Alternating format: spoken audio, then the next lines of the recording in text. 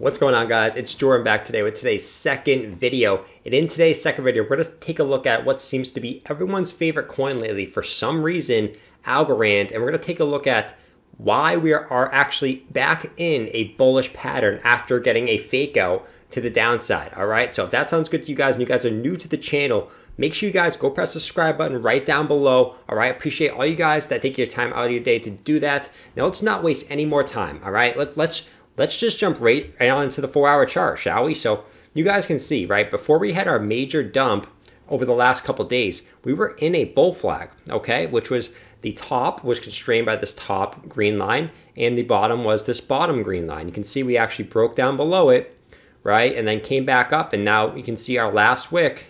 We are now back in this bull flag, all right? Perfect. We are also back above our 200 4-hour EMA, which has been huge for for Algo. I said Zill because that's my last video I made.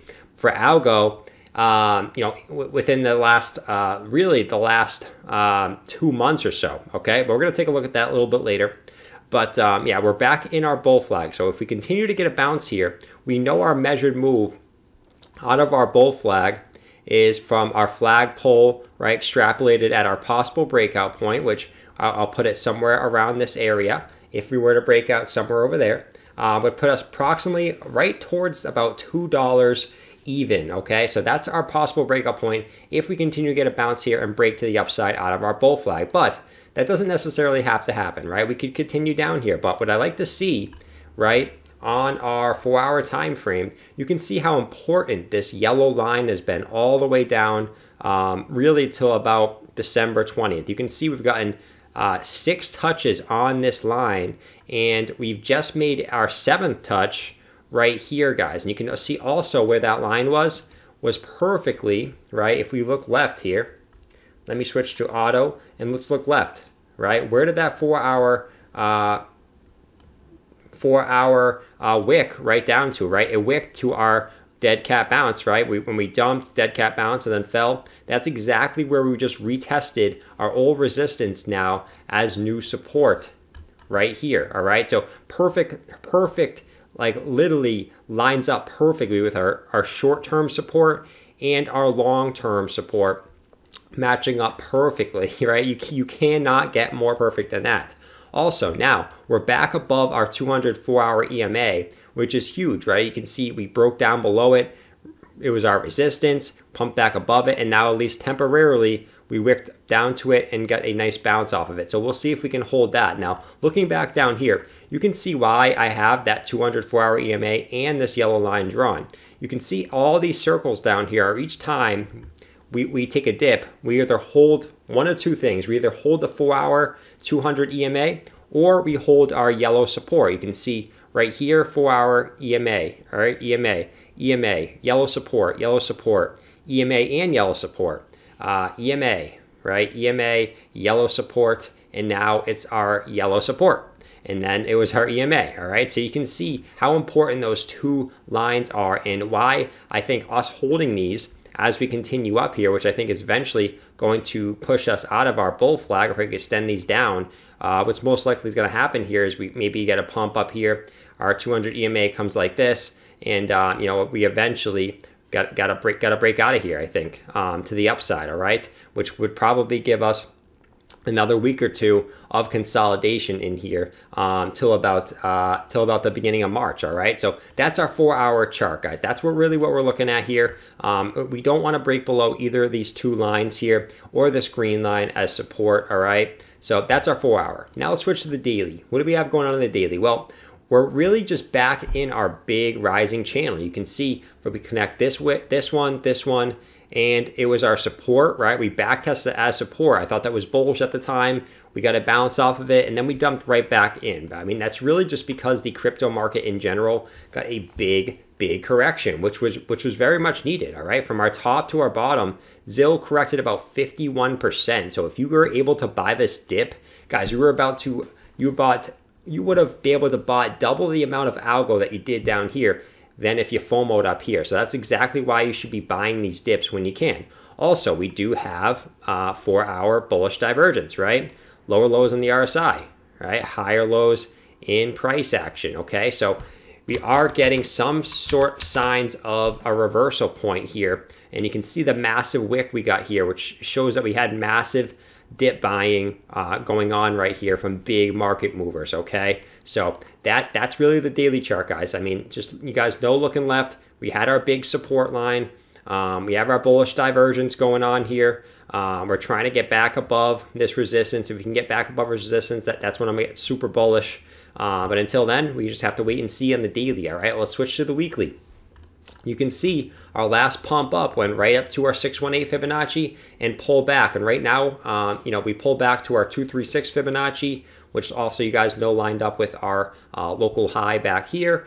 And then really our next resistance is about $2, which matches up exactly perfectly, guys, with our measure move bull flag, right, out of our bull flag. So we got to keep watching that. That's really our next target, is somewhere around that $2 mark, or a little bit above $2 at 205. You can see we cooled down our weekly RSI, right? I was getting really worried of a pullback when we were getting up to 90 on the weekly RSI. That's usually a sign you're going to get a pullback at some point. But now we've cooled off our weekly RSI and we're all the way back under, in our normal zone at about 65 on the RSI. So that's good to see. That's going to make us have room to run if we do get another big move up to the upside within the next couple weeks, guys. All right. So that's really all I have on ZIL, right? We're waiting to see what we do in this bull flag. Do we hold in this bull flag? Do we break these supports and continue lower?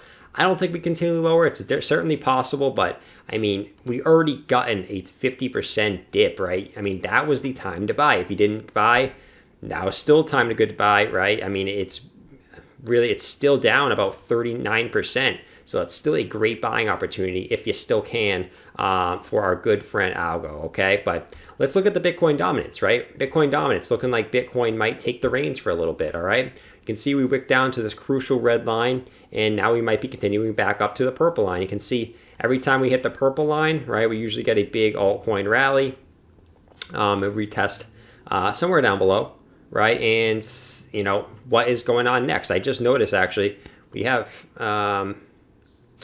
some sort of support going on here over the longer term. So it would make sense right now if we were to get Bitcoin to have a relative bounce back up to the upside here, guys. Okay, so we'll keep watching that, obviously, but that's at least what it's looking like to me in the kind of the short term here. I'm going to keep this line drawn because this makes a lot of sense to me.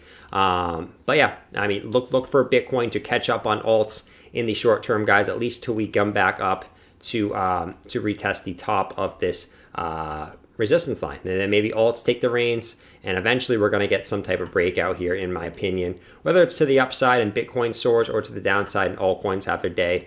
Probably at the end of the cycle, we see Bitcoin probably have its day, but we'll have to wait and see. All right, so that's the video today, guys. I hope you guys did enjoy it. If you guys like my content, all right, go support me on Patreon. I appreciate all you guys that take your time to do that. We're already up to 19 patrons now when we just started this on Sunday. So in 3 days, we're up to 19 patrons. So appreciate all you guys that came out to support me, right? It's $1 a month. You get Discord benefits so for just $1 a month, all right? That's to weed out all the spammers and everything like that. And if you want to be a gold member, you get exclusive content from me. I'm uploading 3 videos just this weekend that are going to have exclusive content. It's going to be awesome content. It's going to be even more in depth than my regular videos on this channel. All right, guys. And then the Moon member, so you get everything in these 2, right? Discord benefits, gold member status, right? Access to all my Patreon content. And also you get 1 video per month on a coin of your choice, as well as all the Patreon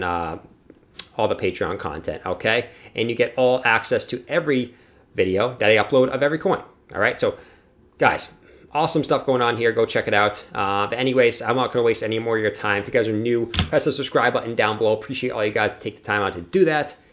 And I'll see you guys in the live stream shortly. Peace.